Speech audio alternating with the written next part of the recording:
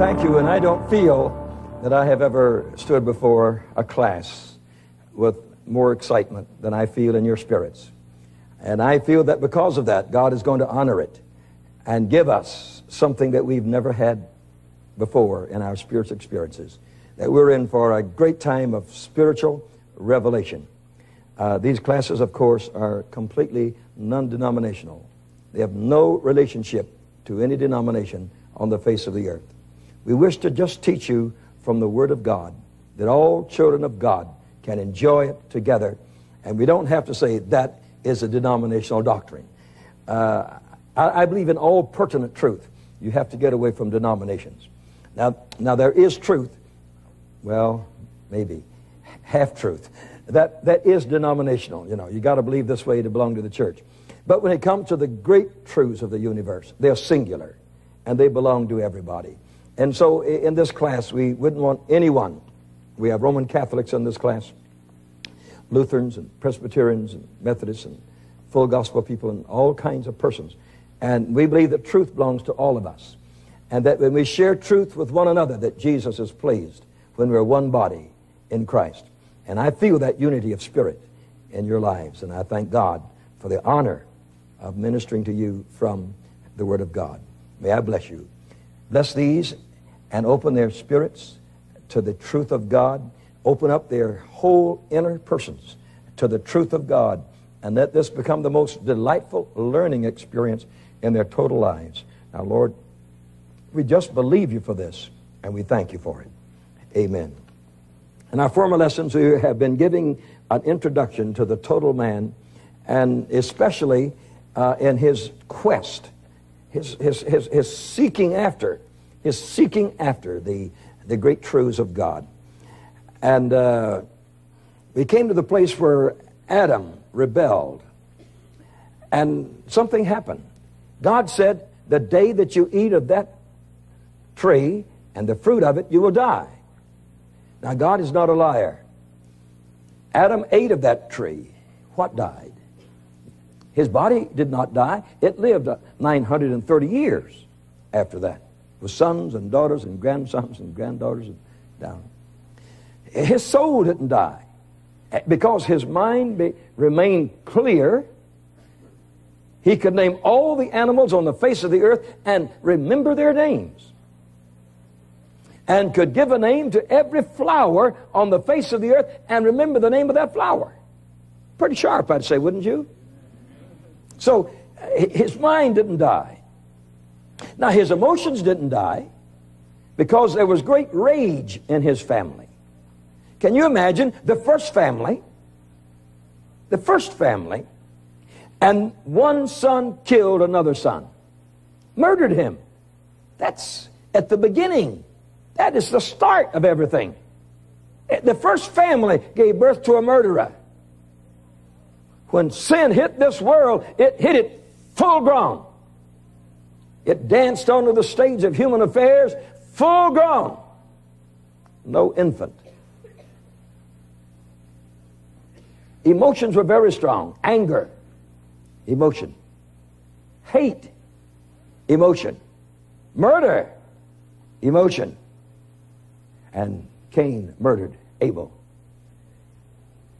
And so man's emotional being didn't die. His willpower didn't die. Men will to do as they please. And that's what brought the flood. Men willed to not serve God. And that's what brought the flood.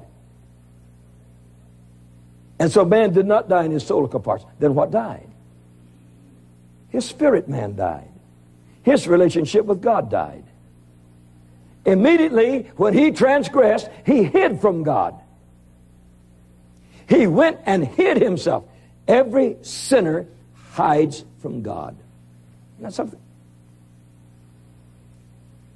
Before I got saved, if there was any manifestation of God, man, I love dead services because I wasn't scared. But any time God came alive in a service, I usually went right out that back door. Why? I was afraid of God, you see. Sin is afraid of God. So what happened to them? Number one, you've read it. As soon as Eve sinned, she said, whoo, I'm naked. Well, what was she just before that? You want to read it in the Bible? In the book of Ezekiel, chapter 8, verses 1 and 2, it says, it came to pass in the 6th year, in the 6th month, in the 5th day of the month, I sat in my house, and the elders of Judah sat before me, that the hand of the Lord God fell upon me. Then I beheld, and lo, a likeness as the appearance of fire from the appearance of his loins, even downward fire from the loins, even upward, as the appearance and the brightness, as the color of amber. Verse 4 says, and behold, the glory of the God of Israel was there, according to the vision that I saw in the Spirit. The Bible says God is a fire. The Bible also says he made Adam in his image and his likeness. Now you'll notice in Exodus chapter 3, verses 1 and 2, Moses kept the flock of Jethro, his father-in-law, the priest of Midian. And he led the flock to the backside of the desert and came to the mount of God to Horeb. And the angel of the Lord appeared unto him in a flame of fire out of the midst of a bush. He looked, and behold, the bush burned with fire, but the bush was not consumed. There is a fire that does not hurt. There is a fire that does not consume, and God is that fire. Now, if God made Adam and Eve in his own image, they couldn't see their nakedness. They were clothed with a dazzling, brilliant, glorious light. Looked like fire. But the moment that she sinned, she said, whoops, I'm naked. And she was ashamed. She began to look for fig leaves to put them together. Fairly poor seamstress. Especially when you start trying to make breeches out of fig leaves. That's more difficult, you know. Because as soon as Adam ate of the fruit, he lost his majesty. Whew. I'm naked. So they lost the clothing God had clothed them in, you see.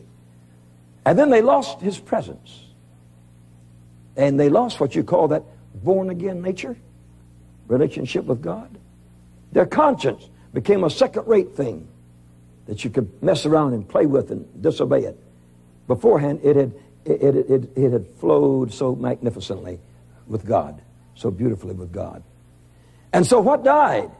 The third person of the triune being inside of the man died. The spiritual person died. Their relationship with God died. And when God thrust them out into the world, he was operating on 2 cylinders and not 3.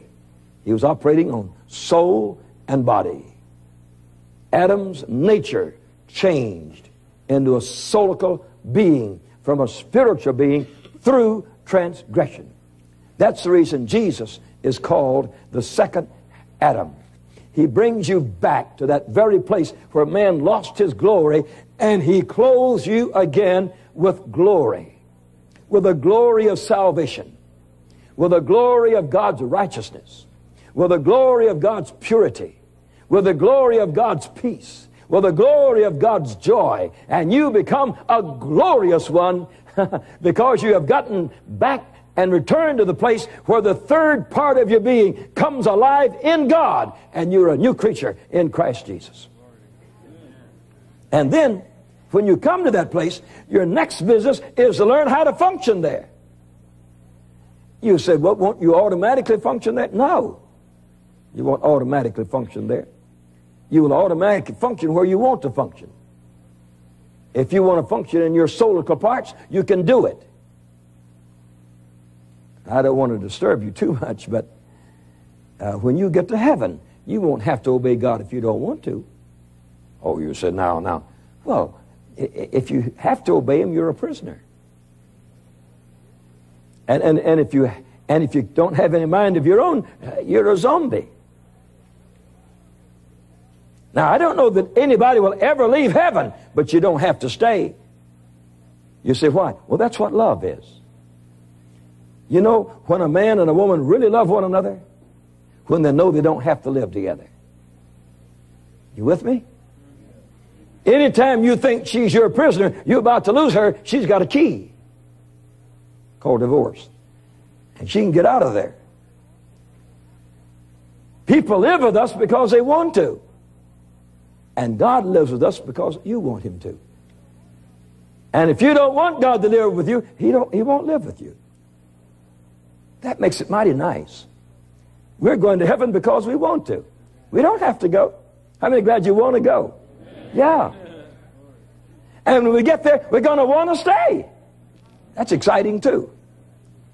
But even in heaven, you can say, I don't have to stay here if I don't want to. Bless God, the gates are open. I can take off through the constellations if I want to. But I don't want to. And that's going to make heaven heaven. That's going to make heaven heaven. So Moses discovered that there was a fire that wouldn't consume anything. It was the same fire that Ezekiel saw when he said, from his loins upward was fire, from his loins downward was a fire. Such was the similitude of the God of Israel. And at the time that he lost his relationship with God, he lost his garments. And then he lost his communion with God. Isn't that a terrible thing? He lost his communion with God. He walked out of Eden bankrupt, devastated, losers. Sin is the biggest losing game in the universe, and people don't seem to be able to catch on to it. Every problem in this world today is directly related to transgression and rebellion against God. Is that right or not? Directly related to it. And all the good things in this world are directly related to serving God. That's the positive side. And so now Adam and Eve, our forebears, had two parts. And that's all you were born with. When you're born on this earth, you're born two parts. You're not born with three. You have to be born again. When Jesus told Nicodemus that, Nicodemus was just about like some of your neighbors. He couldn't believe it. Here was an old man, 90 years old, a member of the Supreme Court in Israel, a man that had kept the commandments of God, and a man that loved the young preacher called Jesus, and went out to drink more of that fountain. Got out there and says, Rabbi, we know you came from heaven. Jesus didn't even answer him. He said, you got to be born again. John chapter 3. And he says, now, a young rabbi says, my mother's been dead quite a few years and I'm about 90. What was it you just said about us getting born again? Jesus said there is a birth of the natural flesh and there's a birth of the spirit. You've got to be born again, man. You say, did he get it? He got it that night. You read the New Testament. He acted like it ever after that. He had a divine relationship with the Lord Jesus Christ. Only God can bring to birth the third part of a human being that's dead. Ephesians chapter 2 says, you that were dead in sins and trespasses hath he revived. Dead. And so in Adam, we have the death of the human spirit. And we crippled our walk out the garden door of Eden into the devastated world of briars and thorns, working on two things: a soulish, Adamic mind, emotions, and will, and 5 senses that in their natural state will not serve God and don't want to serve God and have to be commanded of the Spirit to serve God before they will. And that is a situation that every one of us are born to. Whether we like it or don't like it has no relationship to the problem whatsoever. Paul says in 1 Corinthians 15 and 45, it is written, the first man, Adam, was a living soul. The last Adam was made a quickening spirit. So you're two persons. You have within you the first man, Adam. His blood is in our veins. The first man, Adam. But we also have within us, as Christians, a last man, Adam, which is a quickening spirit.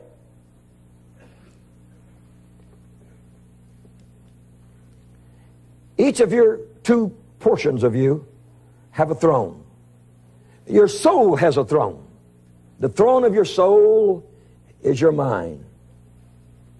Now, When a person comes to me and wants to be delivered from demon power,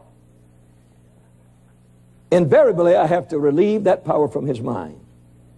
You say, why? That's the throne. And the devil always looks for a throne. From the very beginning up in heaven, it was a throne he was after. And even when he has an antichrist, you watch him. He'll get a big throne to set him on, because he'll be right in the middle of him. He's so throne conscious. When he's in hell forever, he'll be sitting on somebody down there. He is so after a throne. And Jesus was so different from that. He was a servant. But your throne of your soulical parts is your mind. Hundreds of people that I prayed for said it felt like they had bands around their head. I mean, heard anything like that? Bands. And they would tighten. You see? The devil wants to control the throne. So when you set a person free, then you set their mind free first. You want to know something real interesting? And in our next semester we'll be teaching on this. And that is the power of God to flow through you to set people free. It'll be our deliverance class. Every person here that has the Spirit of God in you, and you've come alive in your spirit, can set anybody free in their soulical parts if you want to. All the specialized business is the concept of man's brain. You say, can you prove that? In the Great Commission, Jesus said it. Jesus says, he that believeth can cast out devils. He didn't say preacher. He didn't say deacon. He didn't say elder. He said, if you believe, you can do it. And so that means you. If you can believe, you can do it. But when you come against the powers that be, you're going to find them on a throne. Now, the throne of the natural man, the Adamic nature, is in his mind. So you have to set him free there. But man has another throne, and that is the throne of his spirit. And this is the one I've searched for so many years. Where is the throne of his spirit? It's in his belly. Now, we can read the Bible so many times and not find it out. It's amazing. It was Jesus that said it. Jesus says that out of your belly shall flow rivers of living water. He did not say out of your head nor your heart. He said out of your belly shall flow rivers of living waters. Now, God has chosen that in this little part of your being right here to establish a throne there. And all happiness flows out of there. Ha, ha, ha. You can't laugh any other way. It comes from the spirit part of you. You can say, he. But that's from Hollywood. And that's tinsel. And that's not for real. When you're really happy, you are ha, ha, ha. Did you know that when you receive a spiritual language from heaven, it flows out of your spirit? No one has ever spoken a spiritual language to the Heavenly Father with their prayer language out of any other place but their spirit. Did you know when God gives you gifts of the Holy Spirit, that those gifts of the Holy Spirit flow out of this area and not this area? The 9 gifts of the Spirit all flow from your spirit area. All of the fruit of the Spirit, there are 9 of them. All of the fruit of the Spirit flow from this area, right in here. They do not flow from this area. This is an area you have to keep under divine subjection. You can never do it excepting through your born-again nature. That new man in you has to become boss, almost a tyrant. And he has to have full control, or otherwise there'll be a wild man running around on the inside of you. But when he becomes a total master, and in our lessons we're going to say king, the king within you, and then the rest of you becomes a servant to the king, then you are the spiritual entity just like Jesus.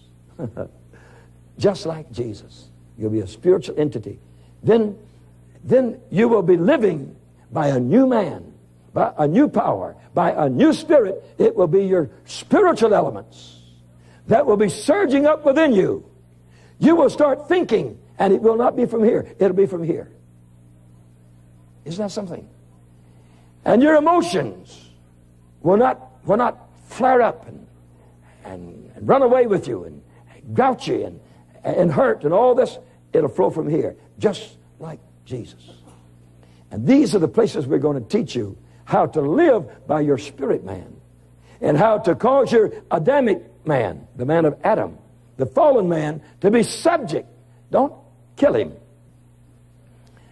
Make a servant out of him. As I told the people in another class, that there are those today who bury their wounded. And that grieves me deeper than I can ever tell you. You're not supposed to bury wounded. You're supposed to heal wounded. And if the church would stop burying its wounded and start healing its wounded, God would be pleased with us. And in the spirit man that we're going to teach about, we're going to teach you how to heal the wounded and not bury them. Sometimes if a person falls or a person does something that's wrong, rather than helping them back up, man, we get our shovel out. Brother, we just start covering him up. God doesn't want us to do that. God wants us to forgive him. God wants us to love him. God wants us to help him. Now that's your spirit man acting. It's going to be just as necessary to teach you the functioning of the spirit man within you as it is to make the definitions. Did you know that millions of Christians have no idea when they're living in the Spirit and not living in the Spirit? Did you know that every church problem there ever was in the soulish part of the church, the Adamic nature, and was not in Jesus? There's never been a church problem excepting it was in Adam and not in Jesus. I don't care how proud you were to split that church. Church problems come from the soulical part of the human being. That's the reason why we have to have this class. That's the reason we have to learn what is spirit and how to live in that spirit, how to function, how to think in that spirit, that we would have what we call the mind of Christ. The mind of Christ was a spiritual mind, was not a carnal mind, was not a natural mind. And you as a Christian can still live with a carnal mind if you desire to. That's when your rewards in heaven are low. And that's when you don't get to rule over 10 cities. You have to come down to one, because you have lived carnally and naturally and Adamically and not in your Jesus nature and in your born again spirit nature. And if we haven't lived there, then we can't be great in the kingdom of God. If you know that, say amen. It is an amazing thing to me that our modern man can develop science and can split an atom. And yet modern man in all of his universities, not one of them can divide the soul from the spirit that we're doing here right now. Man has developed a vehicle in which he can fly to the moon and get back safely. Yet he cannot comprehend the complexity of his own mind, nor can he control his own emotions, nor can he direct his own willpower. That's the reason your penitentiaries are full. That's the reason your insane asylums are full. That's the reason many people die prematurely. When we lived in the Philippines, in the Philippine Islands, in Manila, one of their number one movie idols and stars was converted. Carlos Padilla was one of their great ones. He had had a stroke. His tongue hung out the side of his mouth. And he was almost like an idiot, I suppose. They brought him to our services. Brother Clifton Erickson was the evangelist. And God healed that man. I mean, he didn't halfway heal him. He healed that man. That man got right up and began to talk. His tongue went back into his mouth. They brought him in a wheelchair, and he walked out of there with somebody else rolling the thing by himself. God healed him. I went over to his house to see him. His wife was a very beautiful woman. She might have been a movie star too. And she says to me, says, Brother Sumrall, this man gets this way. Says, this is not the first time he's had this. He gets this way through his temper. He says, I have seen him scream until he foams at the mouth and falls on the floor.